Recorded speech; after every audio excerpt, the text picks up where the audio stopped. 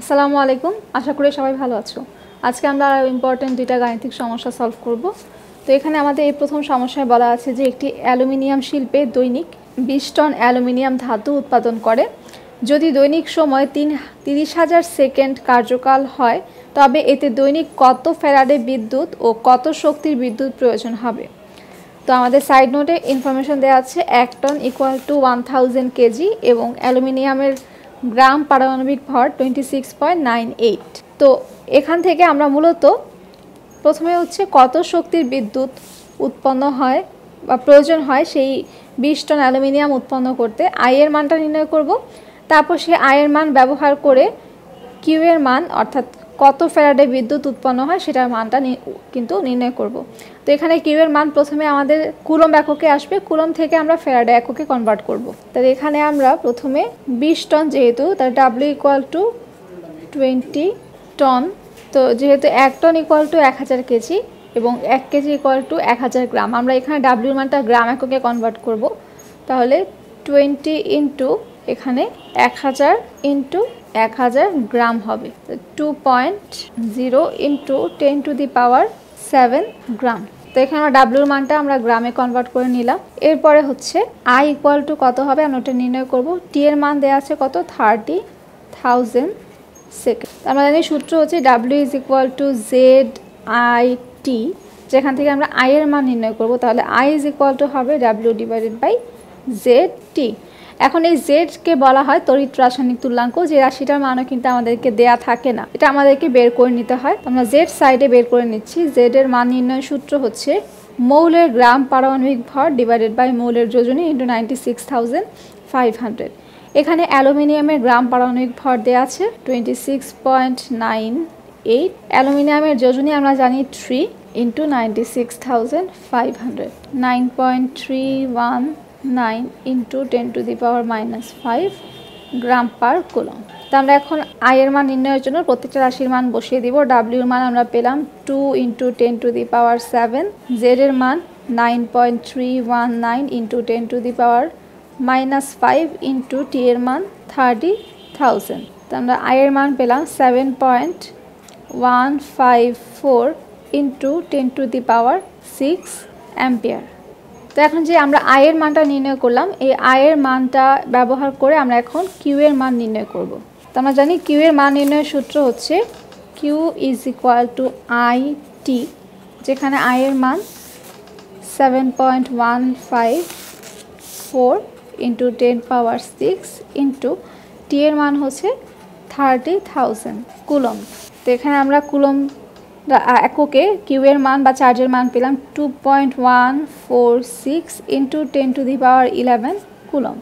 তো আমরা যেহেতু এটাকে ফ্যারাডে এককে কনভার্ট করব, ফ্যারাডে এককে কনভার্ট করার জন্য কুলম্বের মানটাকে আমরা 96,500 দিয়ে ভাগ করব। 2.146 into 10 to the power 11 divided by 96,500 Faraday, তো 2.22 ইন্টু 10 পাওয়ার 6 ফ্যারাডে।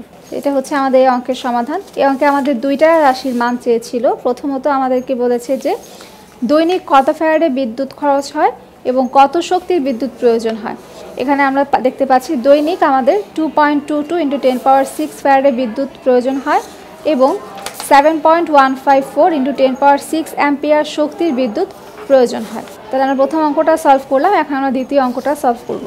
তো এখানে দ্বিতীয় অঙ্কে আমাদের বলেছে যে নিকেল আয়নের দ্রবণে 160 মিনিট যাবৎ 0.1 অ্যাম্পিয়ার শক্তির বিদ্যুৎ চালনা করলে ক্যাথোডে 0.295 গ্রাম নিকেল জমা হয়। ওই নিকেল আয়নের চার্জ কত? তাহলে এখানে আমাদের কত সময় ধরে বিদ্যুৎ প্রবাহিত হচ্ছে, টি এর মান দেওয়া আছে 160 মিনিট, কত শক্তির বিদ্যুৎ, আই এর মান দেওয়া আছে 0.1 অ্যাম্পিয়ার এবং ক্যাথোডে জমাকৃত ধাতুর পরিমাণ ডাব্লিউর মান দেওয়া আছে 0.295 গ্রাম। এই মানগুলো সবগুলো ব্যবহার করে আমরা নিকেল আয়নের চার্জ কত হয় সেটা নির্ণয় করব। তো আমরা ধরে নিলাম নিকেল আয়নের চার্জ এক্স। তো এখন আমরা এই এক্স এর মানটা নির্ণয় করব। তাহলে যেই মানগুলো আমাদের দেওয়া আছে প্রথমে সেগুলো সাইডে লিখে নিচ্ছি।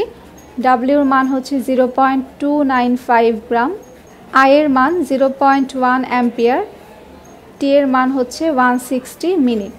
তো এটাকে আমরা সেকেন্ডে কনভার্ট করার জন্য 60 দিয়ে গুণ করব। তো আমরা জানি ডাব্লিউ নির্ণয়ের সূত্র W is equal to Z I T, যেখানে জেডকে বলা হয় তড়িৎ রাসায়নিক তুল্যাঙ্ক। এখন এই তড়িৎ রাসায়নিক তুল্যাঙ্কের মান কিন্তু আমরা জানি না। তড়িৎ রাসায়নিক তুল্যাঙ্ক নির্ণয়ের সূত্র হচ্ছে মৌলের গ্রাম পারমাণবিক ভর ডিভাইডেড বাই মৌলের যোজনী বা জারণ মান ইন্টু 96,500।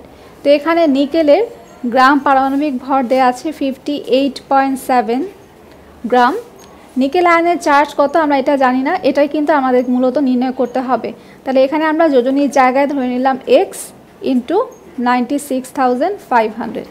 তাহলে আমরা এখানে লিখতে পারি ডাব্লিউ ইজ ইকুয়াল টু জেডের বদলে 58.7 divided by x into 96,500 into IT.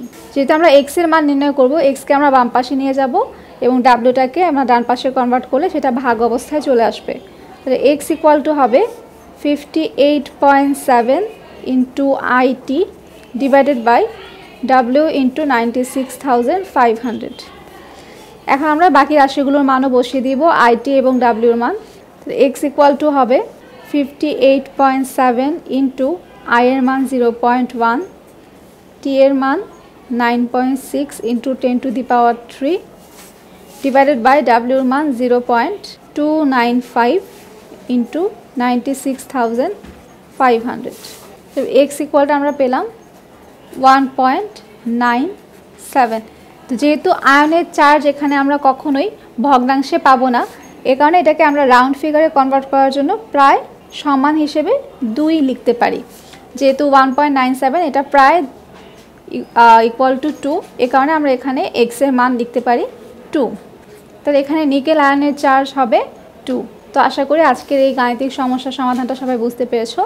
সবাইকে অসংখ্য ধন্যবাদ ভিডিওটি দেখার জন্য।